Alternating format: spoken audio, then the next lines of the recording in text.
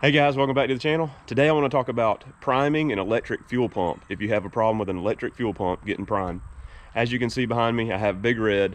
I just replaced a fuel line that was leaking, and let me show you that real quick.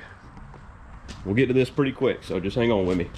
Got a line here that was leaking from the tank to the fuel pump, and I went ahead and I've got it fixed already. I have a piece of fuel line here braided. I replaced it with braided line, so this chop shop rig that I must have done about 8 years ago, getting rid of it. And once I put the line in, well, let's go ahead and talk about my fuel pump. So here's an example of the fuel pump that I have on here. This is a Mr. Gasket unit, and this is just an extra that I have. But the problem is that this is being used as suction feed because this was a mechanical fuel pump truck, switched over to electric fuel pump.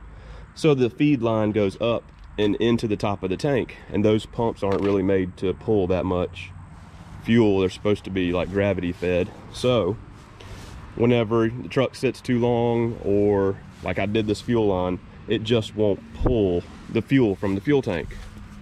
So let me show you what I do up here. So right now, let me go ahead and show you that we don't have any fuel pressure. I'm gonna turn the key on.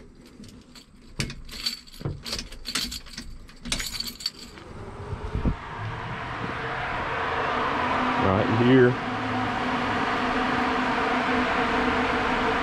we only have 11 volts because of the keys on, but no fuel pressure. All right.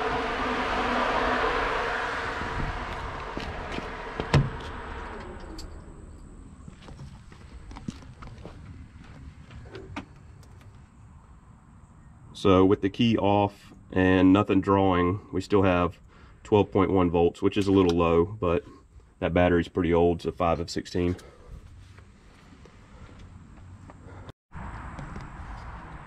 All right, so as you can see, with 12 volts, that pump will not pick up fuel.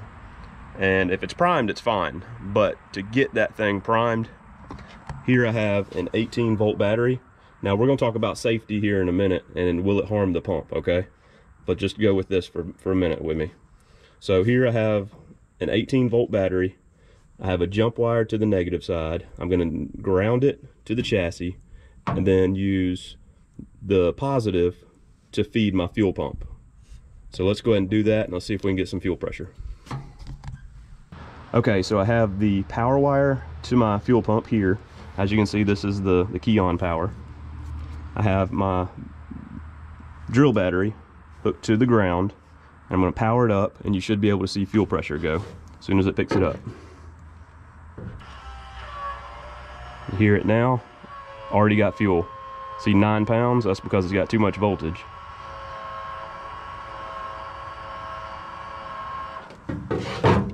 So quick look here.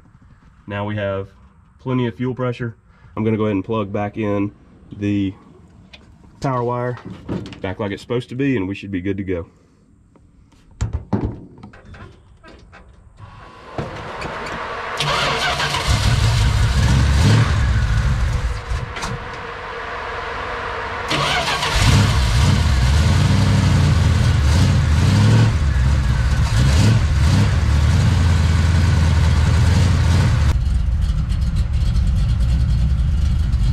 Still cold. Going good. Still got a piece of cardboard, just checking to make sure the leak's fixed. My tool's there. Everything looks good.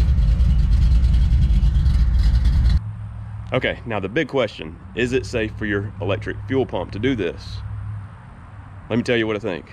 So when the vehicle's running, you're charging at 14 volts. I'm using an 18 volt battery. So if you want to use a 14 volt, I don't have one. If you want to use a 14 volt, you probably can do the same thing, and then you know it's not going to hurt it.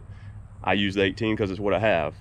But I don't think that giving it 4 volts is going to hurt it. And another reason I say that is there's this company, Fuel Max. Okay, that is a fuel pump voltage booster.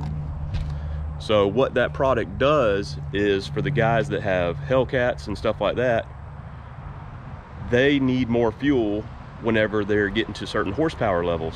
Well, instead of buying a new set of fuel pumps, which is thousands of dollars, you can buy that fuel pump voltage booster, and I think they give it 18 volts. I can't, it doesn't say on the on that particular website, but I think they give them 18 volts, and that's all the time. So that gives those guys more fuel because they're pumping those fuel pumps harder, and they don't have to spend the extra money on fuel pumps until they get to another level.